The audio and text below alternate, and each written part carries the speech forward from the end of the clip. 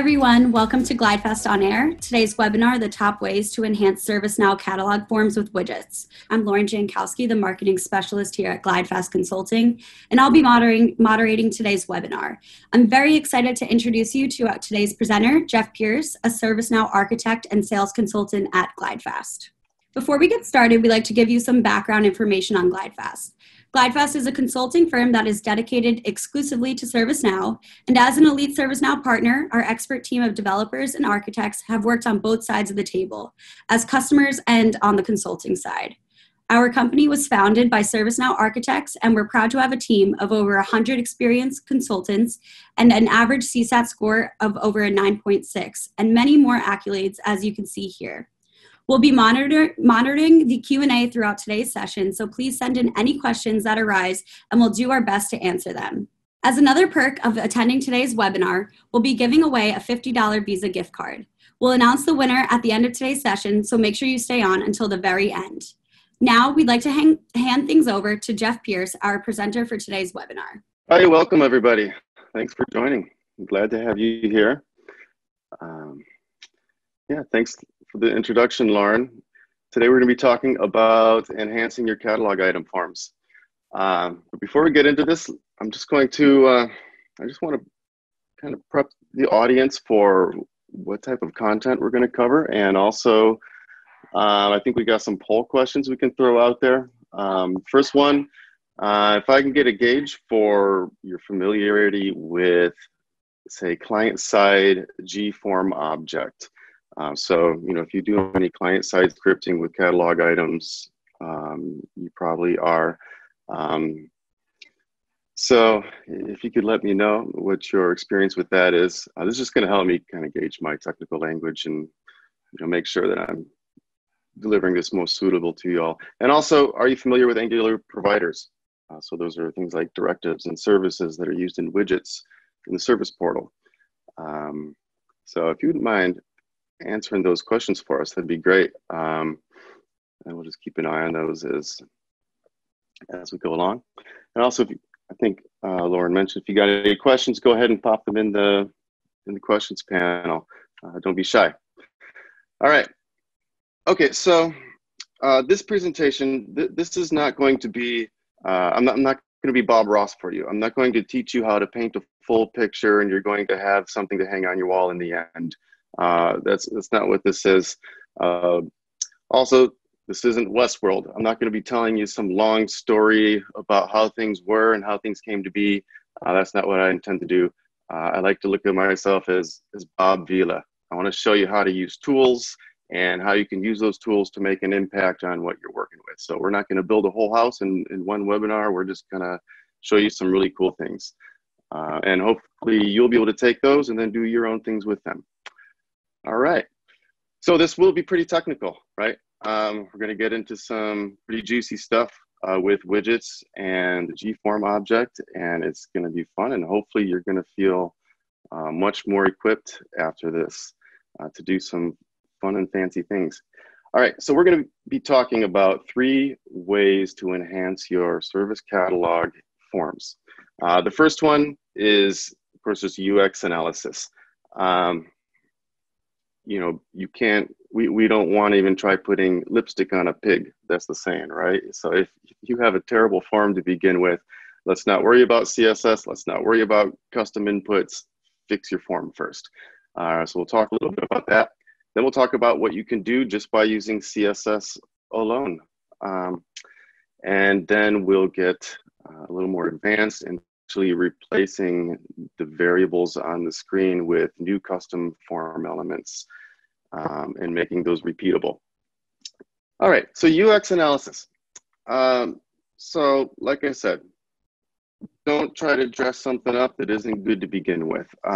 So I have 2 suggestions here. We're not going to focus a whole lot on this because this is really more conceptual. This is for you to do in your organization how you see fit. But first, do the blank slate exercises where you just start with a blank form.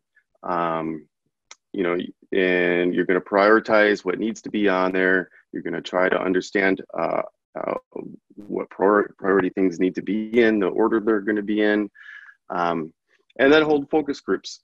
see if that form actually resonates with people, if they understand the language you're using and the order things are in, if the layout is cluttered, things like that.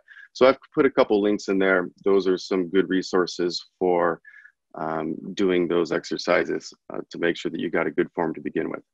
All right, that's all I'm going to say about UX analysis. There's a lot more to say about that for another day.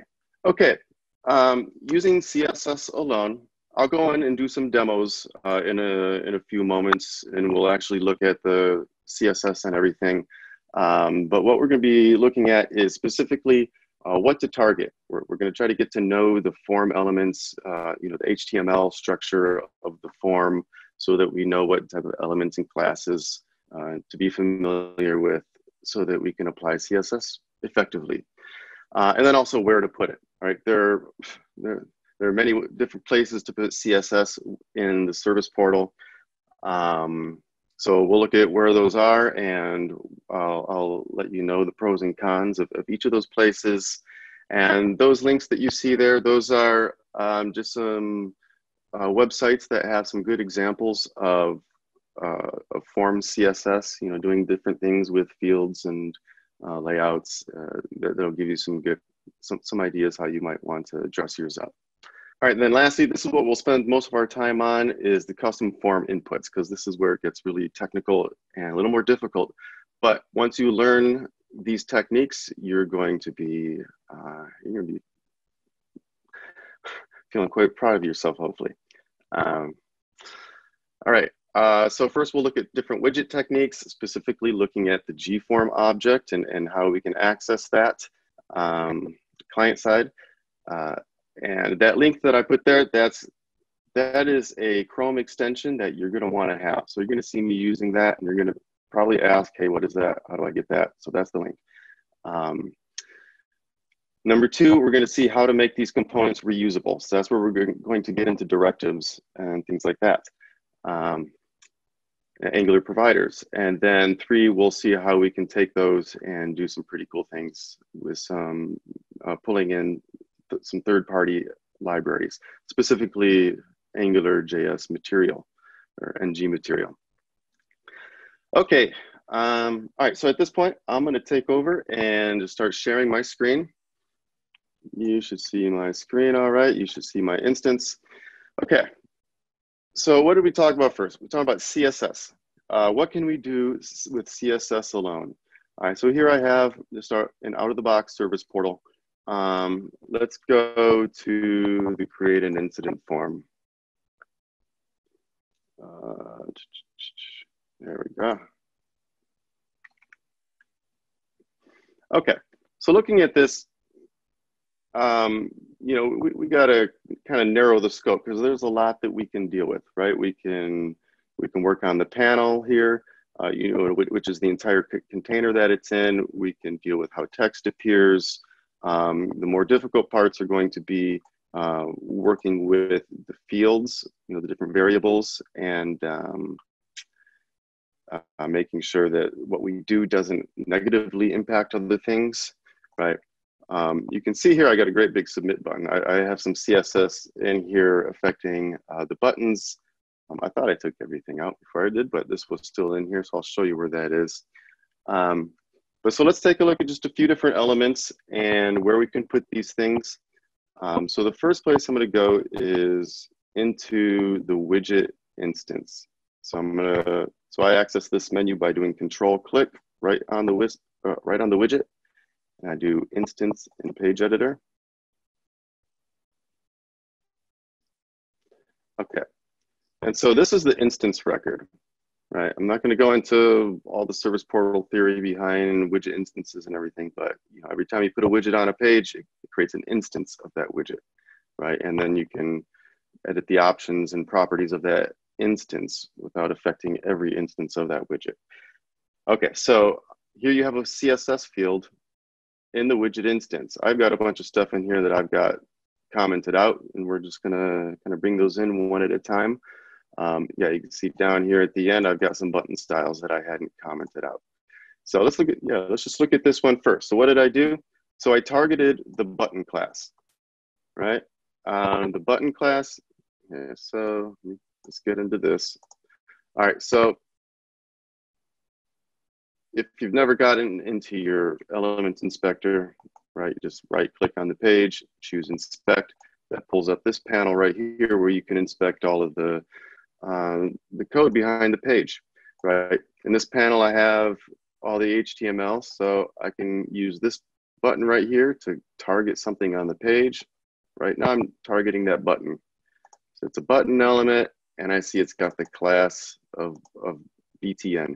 So that, and BTN, that's a common Bootstrap class if you're not familiar with it. Right, so there's already a lot of styles that get applied to the BTN class. Whoops, that's not what I meant to do. Okay, but here's the styles that I had applied, right? This right here is, oops, not that, but what you see there, that's the this ID, I believe, of my widget instance, right? So it scopes this. So whatever styles that I write are only going to be applied to buttons inside this instance, this widget instance, right? So my styles are not going to affect any button on any other page or outside of this widget. So what did I do here? Well, one, I just adjusted the border radius slightly with this style. I added a transition on there. What does the transition do? You see when I hover over it, it doesn't just flip to another color. It actually transitions to it. That's nice. I adjusted the line height to make it a much bigger button, adjusted the font size. Right, so that's a really easy thing you can do right off the bat. Make your buttons bigger, much easier to click on, a little softer when you hover over it. So if we take a look at some of the other styles that I put in here just as an example for buttons. Let's look at number 2.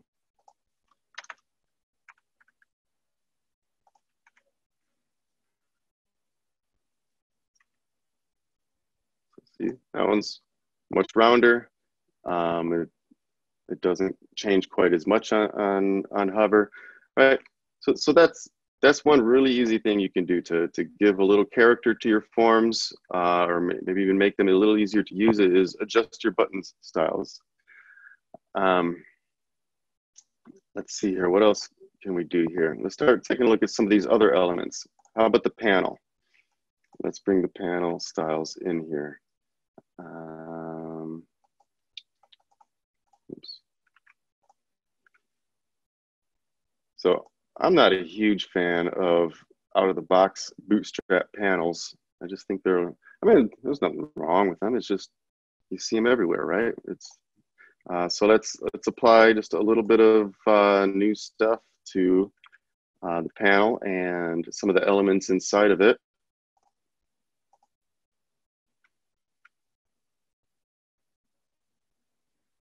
All right, so some of the changes that took place, you can see there's no border anymore. Instead, there's a drop shadow. I took off the border radius, so it's just got sharp corners. Put a drop shadow on the title of it, right? So now this form, pops a little bit. It's not just your standard old Bootstrap form. So let's take a look at what I did there. So you can see I took the border off, set the border radius to 9, give it a box shadow, did a few things to the title, to the short description.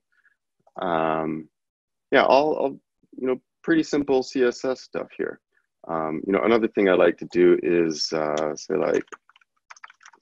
letter spacing. See what 3 pixels does there. I kind of like to space out my title a little bit sometimes. Yeah, maybe a little much, but you get the idea. All right, what else can we do here? Let's skip that stuff. That was something I was playing around with. Let's update these labels.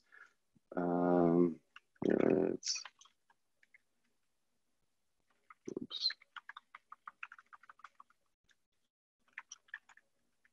So we'll bring those label styles back in. So what are we doing to it? We are, oops, where'd that go? Increasing the font size, making it uppercase, giving a little text shadow. So how's that look now?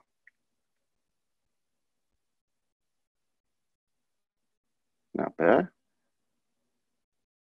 yeah, especially with a very simple form, or imagine a login form. You know, you might want to really space this out a lot more, make the fonts quite a bit bigger. All right, let's, I don't want to spend a whole lot of time on this because this is really just becoming a CSS lesson. Let's talk about where you can put this stuff now. So here I'm putting it in the widget instance, right? This isn't a bad place to put it because if I only want the CSS to affect what I'm seeing here on this page, then that's exactly where I want it to be. Now, what if you have multiple portals and you're all using the SC cat item page, and you only want this to affect your portal? So your first thought might be, well, let me put it in my portal's theme as a CSS record or a CSS file, but that's going to apply to everything. And then you're going to have to get really specific in your CSS just to target this stuff. So what you want to do in that case is you're going to want to set up a clone of the cat item page, which I've already done here. I'll just show you. So I made my cat item page, which is an exact clone, right? It has all the same stuff on there, right? But this instance of the SE catalog item widget is different than this one, right? Because that's on this page and this one is on this page. So I'll set up a page route map, go to page route maps under service portal. And I think I actually already have it created here. So we'll go to default cat item page routing. So I created this, right? This doesn't exist out of the box.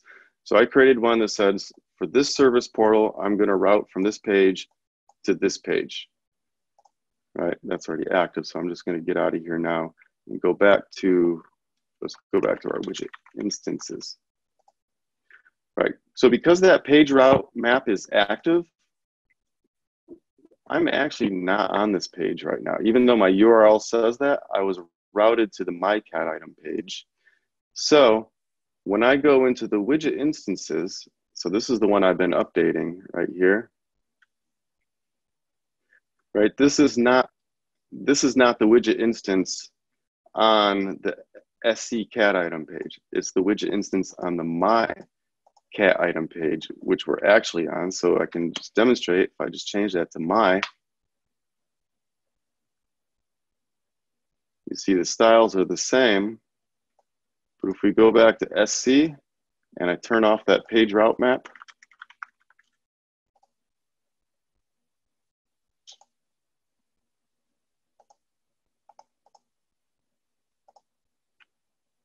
okay, and we'll navigate back to SC, we should go back to our default styles.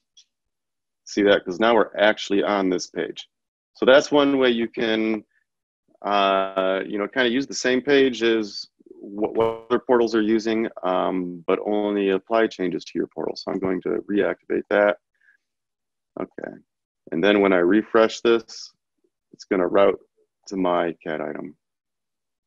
Yep. All right. Okay. So that concludes what I wanted to show you about CSS, right? There's just a few different places you can put it. One other place we didn't look at here, go to Page in Designer. You can put CSS at the page level too. So here I'm looking at a WYSIWYG view of the page layout. I'm gonna go up to the page settings. I can also put it here, right? But keep in mind that's, you know, so I could have also done this, right? Just put my CSS at the page level for my cat item, right? But hey, maybe there's other widgets that end up going on that page that I don't want to be affected with my CSS. So I would put it at the widget instance level. All right. Okay, enough of CSS, promise now. Let's go into working on some custom elements. So there's some questions in there I saw. What can you do with the date picker variable? What can you do with the reference field? I'll try to get to those. I'm going to show a couple of other examples first. I think we've got plenty of time here. So let's take a look at a few other examples that I have prepared, and then we'll see if I can get to those. So for these, I've prepared an order pizza form because I'm always hungry. and pizza is my favorite. Okay, so this is just a very simple form. Do you want pizza? Well, of course I do. All right, what size do you want? I want a large, of course. Any special requests? No anchovies, right?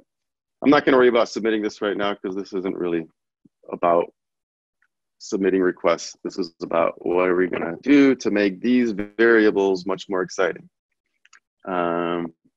Okay, hold on. We got a couple of questions coming in. Let me just pause here. I'm gonna hit those. How about specifying the location of the light source for shadowing? Oh, good question. All right, let's take a look at that. So we're looking at this text shadow right here. You can see that my shadow drops down to the right as if there was a light above it to the left, right? So take a look at my CSS property here, text shadow.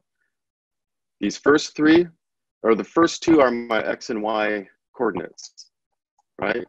So X is going to be, if I want to adjust it horizontally, see that? Now it's all darn way over there. And then this one is vertically. Now this one is going to be my spread. Here, REMs on that property are a little difficult. Pixels might be a little. See, at 1 pixel, I've got a nice crisp line, but the higher it goes, it spreads out, right? It gets fuzzy. And then over here, my color, I always just like to I use the RGBA black, and then I set opacity on it. That's kind of my favorite way of doing shadows, right? So I can make this shadow darker by making it more opaque. So that's how the text shadow works. Cool. All right. Let's see. Jace. Hey, Jace. Good to see you, buddy. Is there any way you suggest organizing theme variables and such for CSS? Yes. If you make a new widget and you want to take advantage of the CSS colors defined. Oh yeah, absolutely. So some very basic best practices with CSS is if you have properties that are defined by your theme. Here, let's just go take a look at portal so we can see exactly what I'm talking about. Right, at the portal level, we've got, you can have CSS properties defined. I've got a couple in here from a past project I was working on where I was specifying colors, right? Because my primary color, if I decide it's a shade of blue and then later decide it's another shade of blue, I don't want to have to hunt that down everywhere I've put it in my CSS. So I'm going to define it once here, say, all right, my quick primary color is this. So now I'm just going to refer to primary everywhere. And now I can change this all I want, and I don't have to go hunting it down. So there are a few different places you can put this, right? Here's one place you can put CSS variables. You can put CSS variables in your theme record,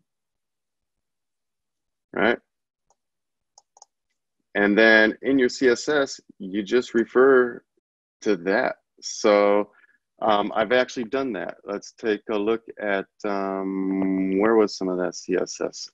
It was on the widget instance. Widget instances, let's take a look where I made use of that.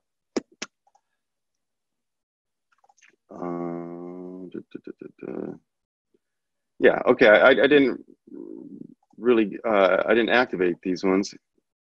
Oh, here's actually a very good, here's a good little lesson. All right, so if I bring this CSS in, what I'm trying to do here with this is affect a drop-down choices, right? So you can see what I did with this one, the background color, I referred to my brand primary CSS variable, right? So whether it's in your widget CSS, your CSS files, your instance CSS, wherever, always make use of these. And as long as you're, I think, is it Madrid? I think Madrid now, or since Madrid, the CSS variables are supported everywhere. You know, it didn't used to be. It used to only be in your widgets, I think. Anyway, but now it is. Okay, so let's bring this in and let's see the effect that it has on my dropdown. Here, let's go back to the create incident form for this actually.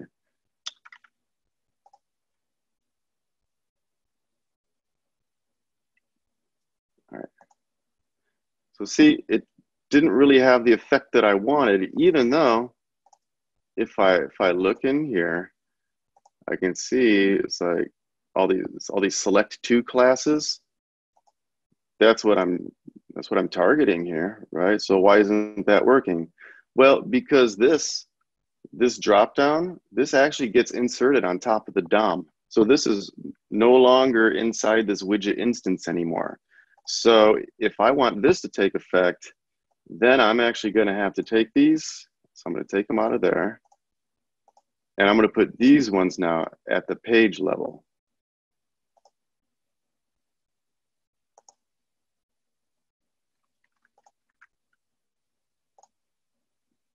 Let's see how that works.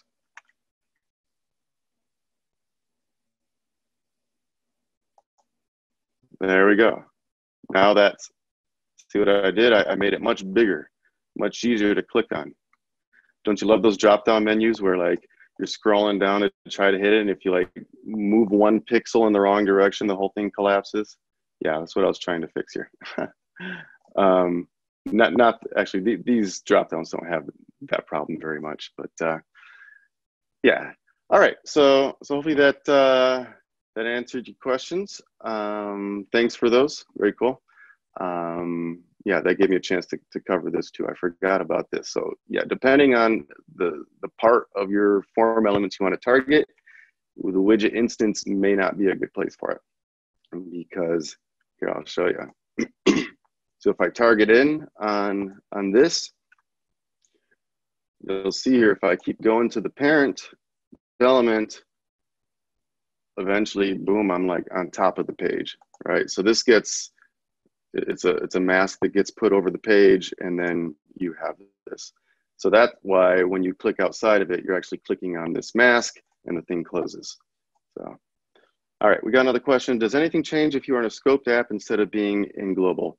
Not CSS wise, right? CSS, well, I mean, yeah, okay, so if you're targeting an element in a scoped widget from a global style sheet, you may have to get pretty specific on your CSS to override anything that might be at the widget level, right?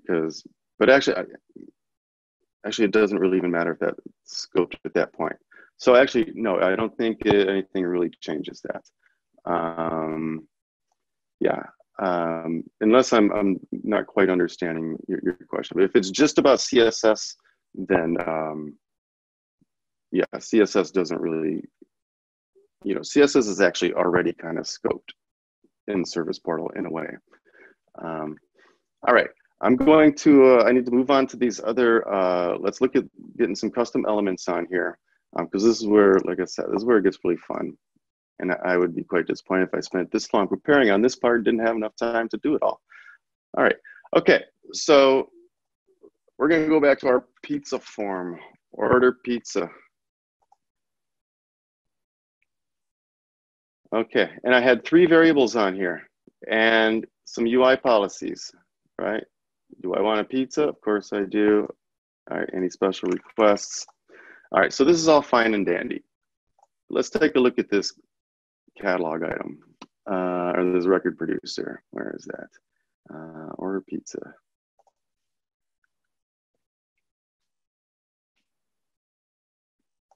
Yeah.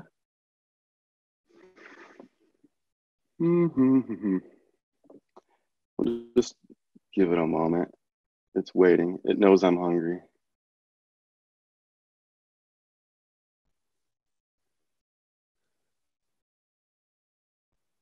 I didn't actually order a pizza, I promise.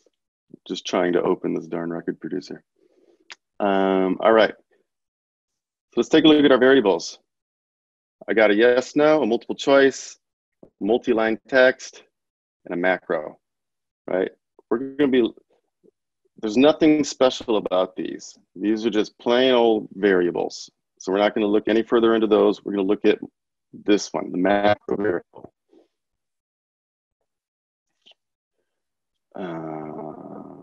There we go. Okay. Okay. So this macro, I said, is going to be a widget. Pizza variables, I called it. Let's go to that widget. Okay, so now we don't have to go back. Actually, we do have to go back one more time because I need to turn that variable on. It was, sorry about that. It's still inactive. Okay, so we're turning on our pizza variables macro, and let's see what that does.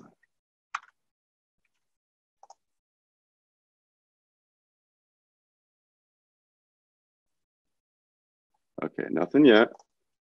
But if I answer the question, nothing yet. Okay, let's see. Well, let's go to our,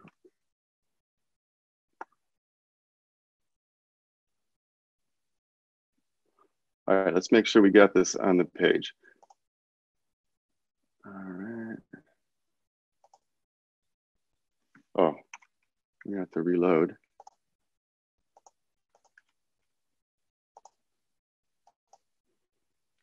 To our record producer, make sure that that variable is good. Did that save?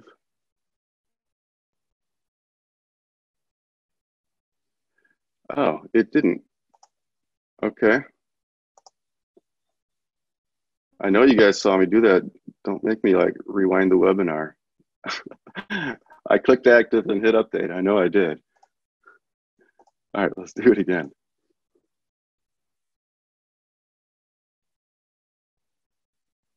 All right, do I want a pizza? Yes. Okay. All right, so you see what happened here. I've got something else going on down here. Then I got another thing going down here. It looks kind of ugly though. We're gonna have to fix that, so don't worry about that right now. Actually, what we're going to do, we're gonna just take off that CSS that we were doing before, because I think that's kind of messing with us right now. We're not working on that right now anyhow, so let's take all that CSS out. Also at the page level.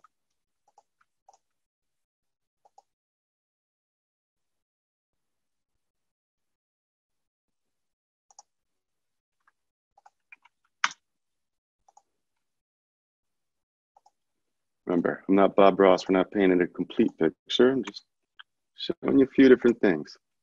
All right, let's try this again. Yes. All right. Okay. So let's take a look here at what's going on. So you can see I have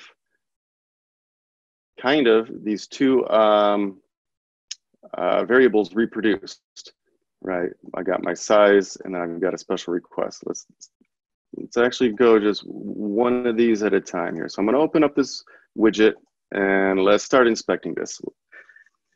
Yeah, so Jace will have this uploaded on YouTube. I'm also gonna have this widget here and you know all the other supporting files in an update set for you. No worries. Okay. All right, so let's take a look at what I'm doing here. Let's start with the client script. Let's close everything else down. Let's not be distracted by anything. Let's not even look at this. Okay, our client script. We're doing two things in this, right? So this widget gets embedded on the catalog item form. So now this is a blank slate for us to do whatever we want in this catalog item. First thing I want to do is I'm setting up an easy reference to the GForm object. The GForm object is everything you want to know and everything you would want to do with the catalog item form. So let's go in and look at that. So when what you actually get with this. Okay, so remember I said that there's a Chrome extension that you're going to want. This is it, right? I just drilled into an HTML element, which this is actually my widget that's sitting on the catalog item form. I can go into the AngularJS scope of that now. I'm going to go into my scope, and then here, here are some properties that I've defined. So here's that GForm object. All kinds of things in here we've got. You can get all your fields. You can get field names, set values, get values, right? So if I need to interact with the catalog item form in any way, I've got all of these methods that I can use. Furthermore, I can also make a reference to the variables themselves and get some really good information about them. For example, so I've set up this object, this field object, so this is actually synced to the actual size field, right? So it tells me what my choices are. I know if it's mandatory. I know if it's read-only, if it's visible, right? So all of this stuff changes as you interact with the form, depending on your UI policies and catalog or client scripts, et cetera, right? And I don't want to have to try to reproduce all that stuff to try to tell if a field is mandatory, based on other fields.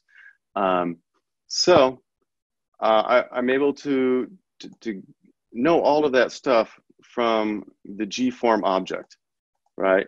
So that's what I'm doing first, is I'm adding to my data object the GForm object, right? That creates a reference. I'm also spelling out a couple of variables that I want to convert, right? Because that's really what this widget is meant to do, is it's used to convert existing variables on the page into new ones. So let's take out comments for now. Let's just focus on the size. All right, I'm gonna save that. Now, well, just so you know, nothing in the server script. We're not doing anything server side here. Let's look at our HTML element now. I created an Angular provider directive called GF variable embedder, because I want to be able to use this functionality that I'm creating on any variable that I want. And I don't want to have to recreate everything behind this over and over and over, right? So really, if I want to use this on another form with another set of variables, I just create a new widget. Here's my HTML template, and here's my client script. Everything else is in here, right? So this becomes extremely reusable. So let's take a look at it. All right, well, actually, before we do that, keep looking over here.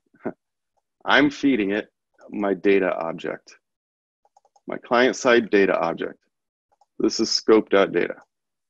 And this is just this is an attribute that I made up, cat data, right? And this is the name of my directive. So in Angular speak, so ServiceNow calls them all Angular providers. Angular providers can be directives, services, or factories, right? This is a directive provider. So here it is over here. Now, don't let this fool you. The way it's spelled, camel case, is this, right? When you're in the template, it's going to convert camel case to the dash notation, or however you call that. All right, restrict E, this just means that I'm going to be calling this, by element name, right? So this is an element, right? I could use C, restrict C, and call it by class, and then I would just use, say, div class equals GF variable embedder. But excuse me, I got something in my throat all of a sudden.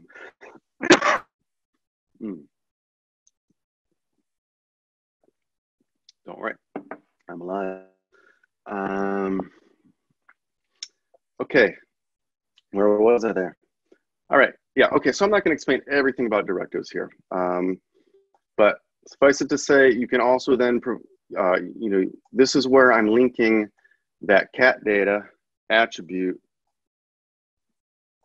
to a local object, so I've a locally named object. So now I can use scope.data in my client script and in my HTML template, and it's just like scope.data over here. So that's how I link these two up. Okay, and so what am I doing here?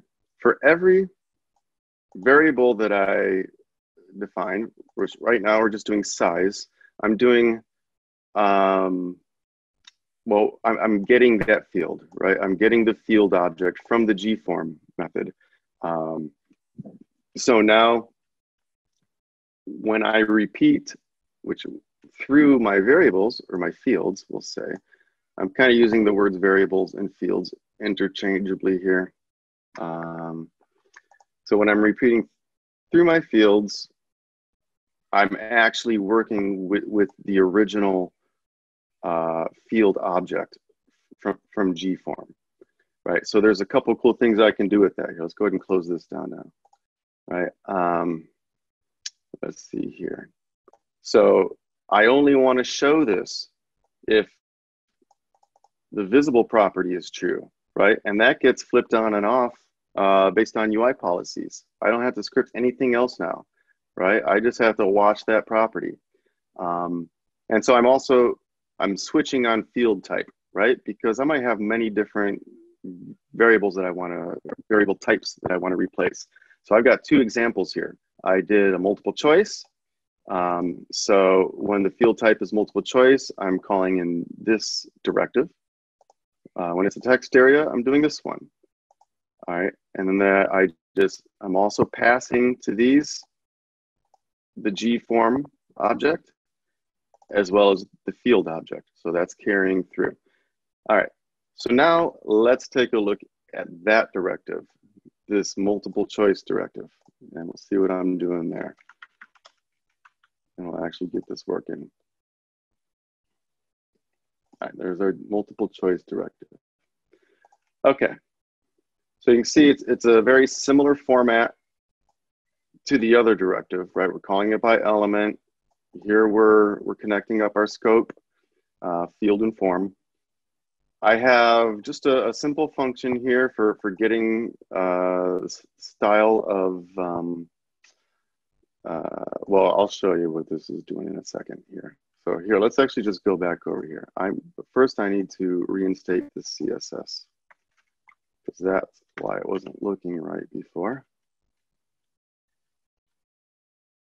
And then we can close that down. We don't need to look at that anymore. Let's give this another try.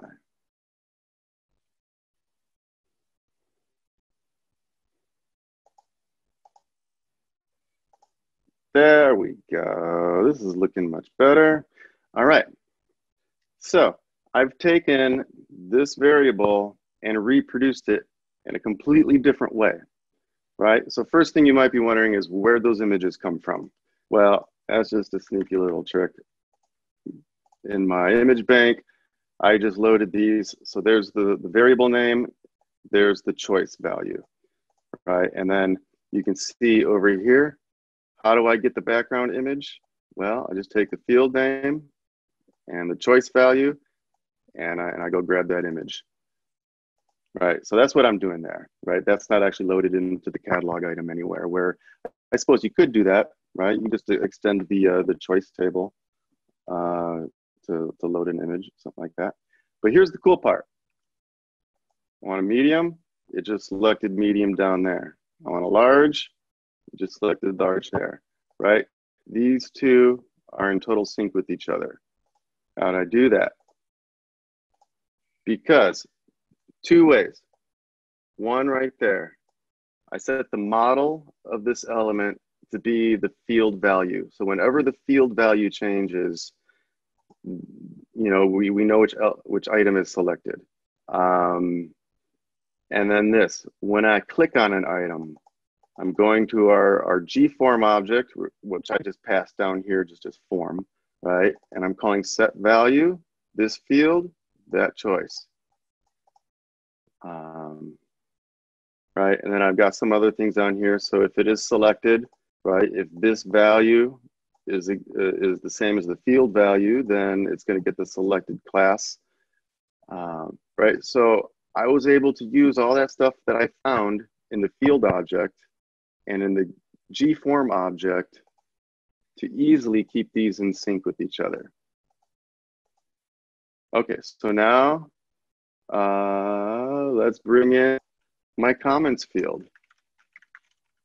Oops.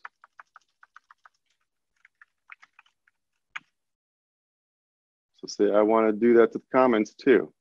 because right now we just got this right there, any special requests.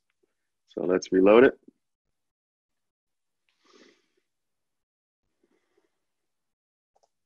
Of course I want a pizza. I want a large pizza. Any special requests? Yes, no anchovies. And look at that. See how these two are in sync? Please don't forget. Lovely, huh? And you like this little input? Let's take a look at that. So how did I make this? Well, actually, before we go any further, you might be wondering, yeah, but now we've got like two sets of variables on the page, and that's silly. Well, link. I need Legend of Zelda theme music right now. Link to the rescue, the link function. All right, so I commented this out, right? Because I didn't want to show you yet. In our link function, I'm looping through all our variables, the ones I defined that I wanted to replace. And I'm just finding that in the DOM and I'm removing it. So let's take that. Let's reload it.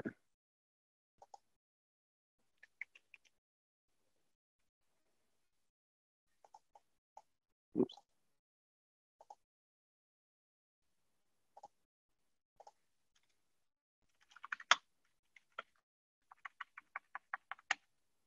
There we go. Beautiful, huh? Okay, so let's take a look at that other directive, right? This one, because that's a little fancier. Let's look at that one. So that one, let's go to Angular providers. We got about 10 minutes left. I don't know if I'm going to get to the reference field or actually be able to do these, but I can talk through them or the date picker with confirmation message. But let's take a look at the text area first. And Adam, yeah, my girlfriend loves anchovies. I don't. Somehow we're still together. Apparently Adam Chelly likes anchovies. No offense there. I want this to be a safe space for everybody. So if you are an anchovy lover, I really apologize. I will try to be more tolerant and not trigger you. All right, where are we? Text area. Text area. So, okay, so very similar to the others, right? Restrict by element, passing in field and form. I don't have any link in here or no function to put. I don't need any client-side scripting here. It's all in the template. All right, so for this one, I just used a form element. And now there's this, MD input container. What is that? Okay, so this is where I'm pulling in a third-party library to create some cool elements. But you can see I've got some of the same things going on here, right? NG model, you recognize that other one. That's where I'm binding the value of this, but with the text area, you actually want to bind it to the staged value and not the value. Interesting enough. You can set a max length, but that's really about all I'm doing here. Oh, and then also, right, I'm giving the label of the field a red color if it's mandatory and it hasn't been filled, which doesn't apply to this one. We'll look at that in a second too. All right, so this right here, this element that might look foreign to you, that comes from the ng material library. So let me show you that really quick.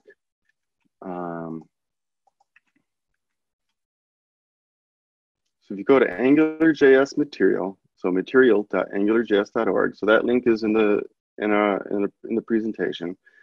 Let's go to where was that text? Yeah, wasn't it? Input. So you can go and just browse all of the components that they have, and so I kind of liked this one, right? I liked how that worked, so I went here, view source, went down to the bottom.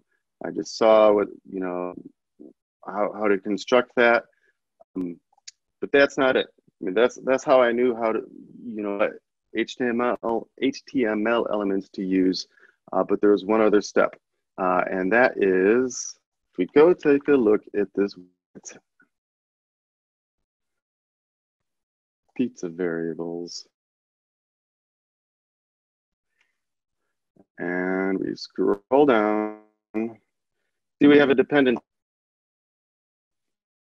Actually, yeah, let's just talk about a couple things here now that we're here. So, right, this is my widget that's embedded on the catalog item for a macro variable, right?